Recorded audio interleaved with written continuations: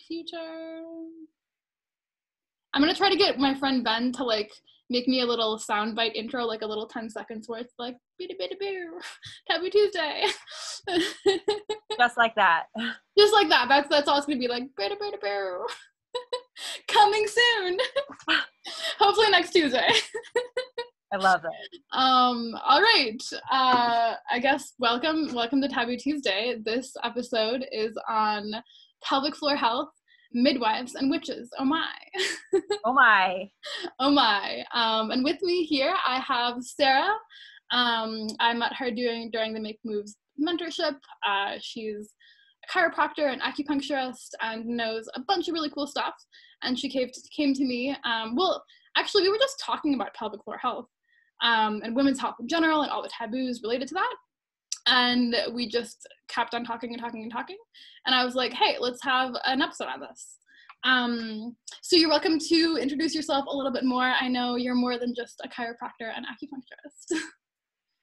So by name, I'm a chiropractor and I'm an acupuncturist, and I'm also an herbalist.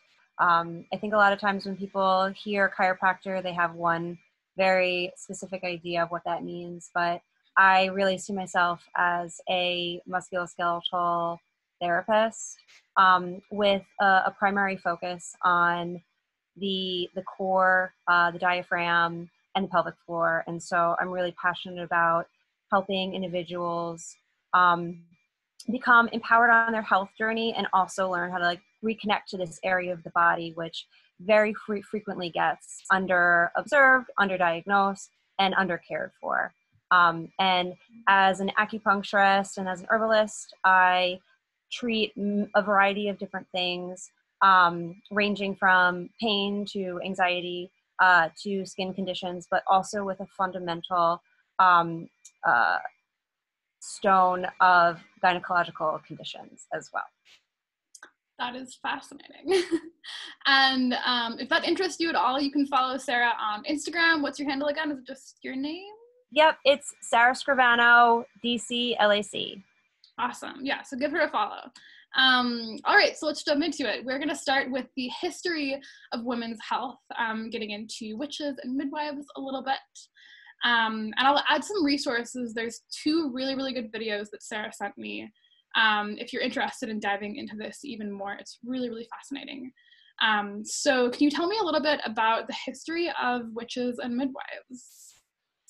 So I would say that this history dates back to particularly around the Middle Ages with regards to like westernized culture, where frequently women were the ones who were responsible for delivering babies, and it was women, of course, who had an understanding of how women's bodies worked.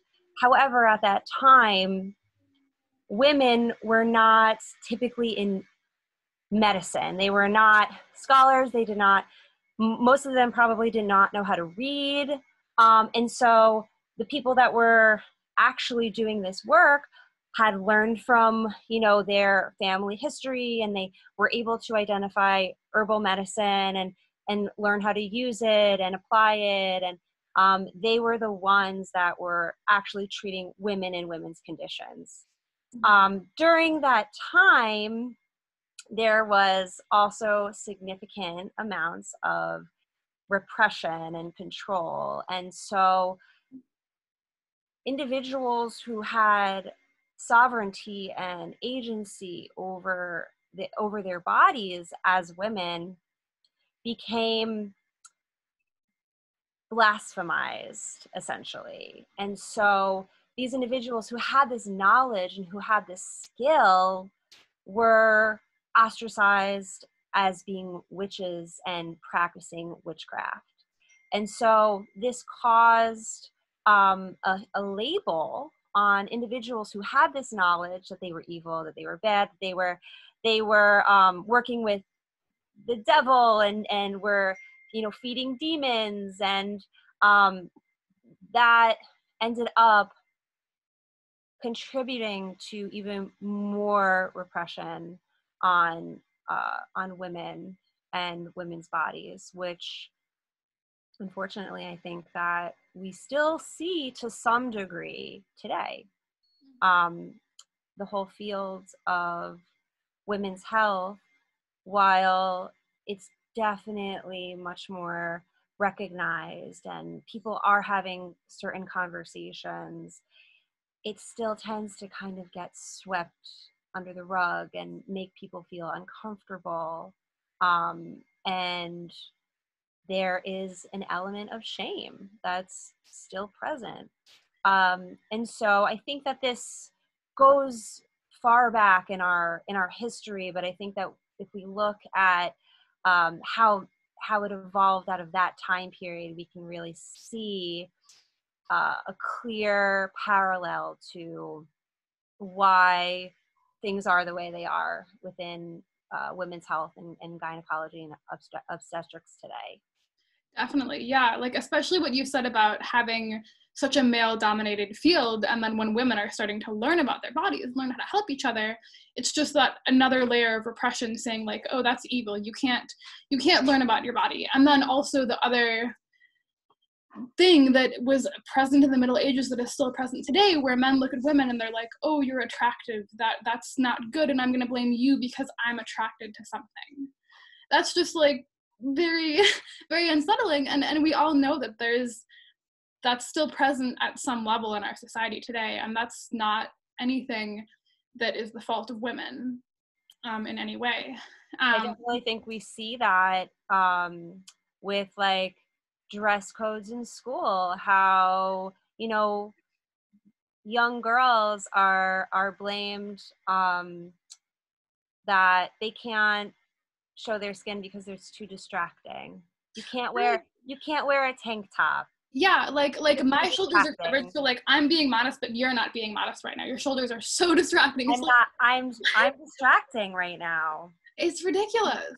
And then getting to another facet that we've talked about a lot that fascinates me so much that I didn't even realize before I started talking to you, was that anatomically, when we look at skeleton models, the pelvis of a woman and a man are different. And I think somewhere in there, I probably learned something about that. But even in my yoga teacher training, when I was learning about anatomy, they had a skeleton there. And they didn't mention the fact that this is a male skeleton. This is a male pelvis versus a female pelvis. And that changes so much. And then you were telling me even more about the anatomy of our pelvis and how it's named and all the implications with that.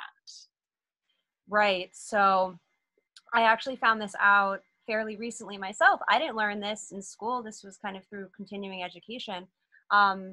There is a nerve, artery, and vein that exists in our pelvic cavity that innervates the perineal area, pelvic floor, and some of the superficial structures of that area. It's called the pudendal nerve. It's most commonly associated with when you are like sitting on a toilet and your butt goes numb. That's like the pudendal nerve. Been there. We've all been there. So I just learned recently that pudendal is translated to be ashamed. So even in anatomy, this very scholarly, static kind of science, we see these elements of repression that we've actually named parts of the body in that image. And then the bones of the pelvis too. Can I show my... You have your model there. I would love to see it. That's so helpful when it comes to learning these things. Spine model. Dr. Sara. And it is I believe it's a male spine. As we were saying, most of them are, unless you buy a specialized pelvic model for like gynecology. And you can usually tell because the pubic angle here is less than 90 degrees. And then the bowl, the pelvic bowl, it's hard to tell in here, but usually it's a little wider in females because females' bodies are designed to have babies. Yeah. So this bone right here, this whole piece is actually separated into 3 bones. The ischium, the ilium, and the pubis, but it fuses over time as you get older, and the whole piece is called the inanimate, which translates to no name. So this whole structure here, they just, wasn't important. Doesn't have a name. And if I'm correct, do the bones in the male pelvis have different names then, and they're just entirely different? Nope, they're the same. Nope. And Okay.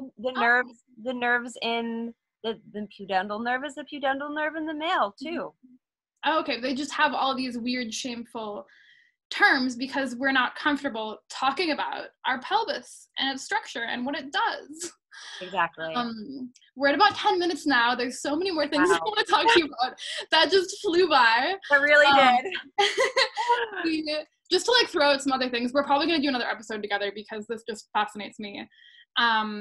We've talked about, there's a whole nother TED Talk that we haven't really even gotten into that Sara sent me that talks about being a mother and learning about postpartum care. And what happens to our bodies after we're pregnant, essentially, and how that care for mothers after birth is very, very lacking. And I think the last thing that I'm gonna say, at least, looking at my notes here, I guess 2 things. I can't just say one. 2 really big takeaways leading into hopefully another episode here. Basically, in this TED Talk, another Sara, she says that we need to realize that women's health issues are human health issues. And even like we've talked about the term women's health issues versus health issues, like I guess we do say men's health issues as well, but just like normalizing these things. And then lastly, research shows that if we don't ask patients about these issues, a lot of issues related to postpartum care, they're likely to be too embarrassed to tell us. So that again brings me back to vulnerability and honesty and openness, and that shame and connection and vulnerability are kind of like, they're not friends. So again, that's the goal of these Taboo Tuesdays, to start normalizing these conversations. And I always invite anybody to have one with me. So any last words, thoughts from you, Sara? I'm just grateful that you've created a platform where you are supporting individuals coming together to discuss certain aspects of humanity, of being a human, that most people aren't comfortable talking about. And I think that we need these outlets to really share and connect things that are ultimately important to each and every one of us, because we're all having this universal human experience. So thanks for having me on, and I look forward to learning more and sharing more and diving even deeper into pelvic health and some of these other topics that most people haven't really even thought about. Yeah, there's a lot to learn here, and we were geeking out on your props. I have all these posters and anatomy. There's so much more to come, so stay tuned, and thanks for watching. We'll see you next week. Okay, that'll be the end of the recording there. I feel like I get into this like announcer mode and I'm like, yada, yada, yada, yada. Cool. What do you think? How was that? That was perfect. That was like beautiful. I think doing the tiny little prep work beforehand was nice because it made sense starting with the history, coming into the present, and then you got to show your model, which looked super cool. And again, it's so like even showing like a flat picture versus a 3D picture, like it's so much easier for me to understand when it's like actually there in front of you as an object. Which is why like anatomy